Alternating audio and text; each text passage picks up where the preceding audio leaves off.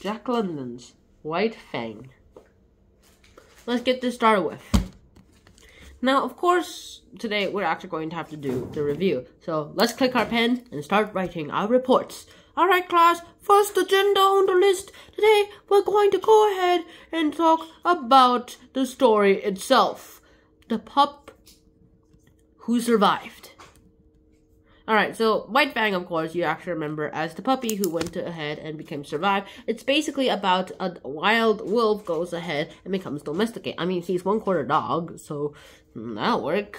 That means he could be tamed. In fact, the very first domesticated dogs were just tamed wolves. So that goes ahead and shows that who can go ahead. And so these pups start happening, and these pup goes, so there's this pup named the Great Kid, and then he goes ahead, and he's the only one who actually survived among his fellow puppies, brothers and sisters. His dad died on a hunting trip, and his mom is the only one who can provide for him now. And they go ahead, fight, and then they go ahead and actually fight their way for survival. They go ahead, and he learns how to, like this meat rule. You eat or you get eaten. Eat or you get eaten. Those kinds of things. The next thing that he knows is all this review and all this puppy stuff goes ahead and he decides to become an actual wolf. With all that stuff out of the way, he goes ahead and decides to become domesticated. Well, he didn't decide. His mom did, because she's hungry and the only way they can get themselves fed is to become domesticated again.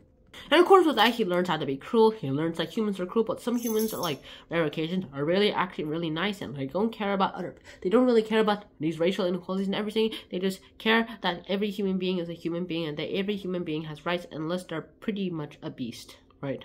So of course that all works out. He just sacrifices himself to just save his master's fodder. And that's just a start. Alright, so what happens next is pretty much great. Of course, I'm going to have to compare this to The Call of the Wild. The Call of the Wild is just the White Fang is actually written as a companion novel for Call of the Wild. The Call of the Wild, and a lot of other times this story itself actually goes ahead and became international fame. In fact, it's because of Call of the Wild what Jack London is very famous. And it's only because of that novel that Jack London is actually a very well-known celebrity and also a really respected one. And also became the highest paid writer and author in all of America, at least during his time when he was still alive. He lived to be until 40. He lived until he was like 40 years old. Next thing that he knows is that all this actually works out. Also, it's like a really good companion novel for Call of the Wild. It's also a really good one for Seawolf. Now, but all of them actually center around a wolf. And however, The Call of the Wild is actually the one that's actually probably the more resonant one, the one that's actually most attached to it, most like familiar to people. If you've read The Call of the Wild, then you'll probably be familiar with White Fang. Except in this case, Call of the Wild is about a domesticated dog, and that dog goes ahead and is taught how to be wild. And he basically lives in the wild with a man, and then that man just finds a bunch of gold, and then that gold is like done with some things. And he goes, the man dies, and then next thing that he knows is that, well, Buck, our main character of Call of the Wild, he becomes wild, has a mate, and he has a family, and he basically becomes wild. But he goes ahead and visits his master's place every year the day he died. As an vital or anniversary, happy 50th death anniversary. Actually doubt that dogs can live that long, but he's loyal to the end, no doubt. As for Jack London's White Fang, it's the complete opposite. It's about a wolf who goes ahead and becomes domesticated. It's about how the wolf goes into domestication, how he hates humans and everything, and how he had to go through and sacrifice a bunch of his instincts just so that he could be what he is now. Right now, he basically is the father of, I believe, 5, 6, and of course, with that, he goes ahead and has a lot of love and everything. Also, he does not know he's a father yet. He's never going to have to worry about hunting for himself, as he's always imagined, because apparently there's food on the table right now. So that's a kind of a shame, to be honest. Because now that he's domesticated, it's kind of a shame that there's no more wild puppies out there anymore. At least now they're at least like, I don't know. There's like a quarter of a dog. There's a 1 times a quarter of a dog. So that's like still technically a quarter of a dog. Except in this case that it just halved. So it's an 1/8 of a dog. And then there's that. So I guess it will be 1/5, 1/2 plus 1/8. And that equals to 5/8 dog. That makes 0 sense. That's like, oh, that's actually terrible, to be honest. So they're basically just about 5/8 dog now, and the rest, 3/8, they're wild. At least half of them is wild, and the other half, 3/4 of it is wild.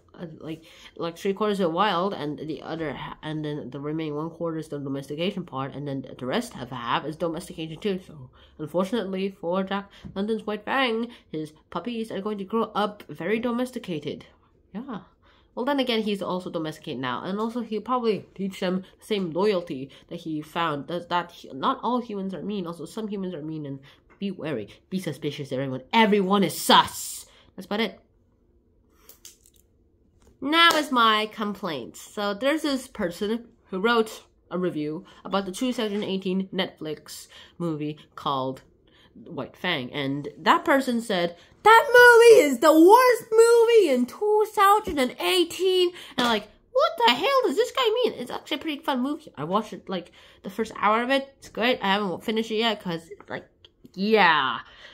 You'll figure it out. Why do you think I make content in the middle of the night? That goes ahead and works out a lot of things too. This movie's business goes ahead, and that person actually said a bunch of reasons why that movie is like the worst one ever. Like no, like one of his first reasons, no one wants to watch a movie about your dog, and like, bro, wow, this person wants to make a movie about their own dog, bro, and I actually kind of have to agree with him because, well, it kind of seems selfish too. Also, it also said that it was very unoriginal from the book. Also, it actually strided against from the book too. That it was very different from the book, and I have to agree it was different from the book. Also, I think he was different in a good way. Jack London was actually pretty racist in this book too. Like when the Indian Great Beaver came drunk, it was like a stereotype that Indians are stupid and those other things too, which is why people actually hated Indians because of these stereotypes. But then later on, they actually this movie itself actually showed all the prejudice against this Indian, and that Indians back then were pretty darn prejudiced against too. It's also a really good way to actually show kids about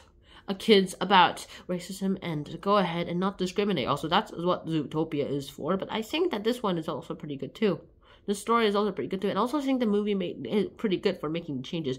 Also, the complaints about not being able to see the action scenes, it's an animation, for heaven's sake. Kids are going to watch it. Do you think 5-year-olds should watch Avengers Infinity War and Avengers Endgame? Of course not. But then again, I watched that when I was like 8. Big mistake. Then again, I watched my first Marvel movie when I was like 7? 6? And that was Iron Man 1. So I guess you could technically watch fight scenes as long as you're 5. I mean, my PE teacher / advisor's daughter, apparently, she told me this story, is 3 years old, and she does not even know her letters and numbers yet. She's 3 years old. However, somehow she's able to log in the computer, and my friend, one of my classmates commented, "Monkey see, monkey do." It's kind of scary how little kids nowadays can figure out how to use a password even though they can't read the password. That's actually kind of creepy too, and it goes ahead and goes on what Netflix and YouTube, scrolls through the page, and of course my PE teacher's kind of terrified by this, and so says, "All right, Cinderella's gonna be on TV for 5 hours for the next 2 hours." No, I don't want Cinderella. I want to watch something else.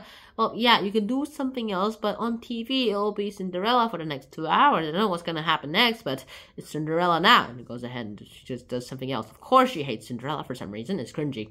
In my opinion, it's pretty cringy.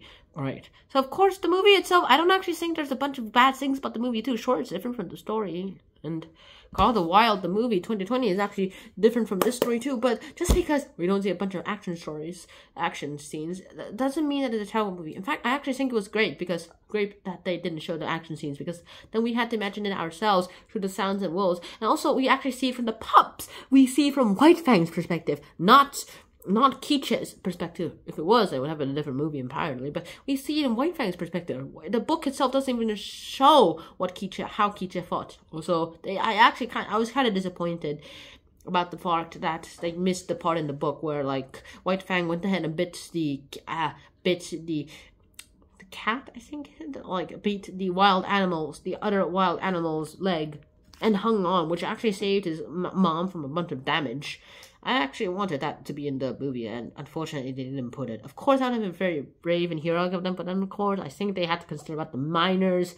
Ugh. So yeah, I do have to complain that it's actually, I do have to complain that it's actually not as very accurate as the book itself, but I also have to actually compliment on it that it's not as good as the book, not as copy. It's not a copy of the book itself too, because there are a bunch of racist things inside it too, as I already mentioned, and that's about it. That's it.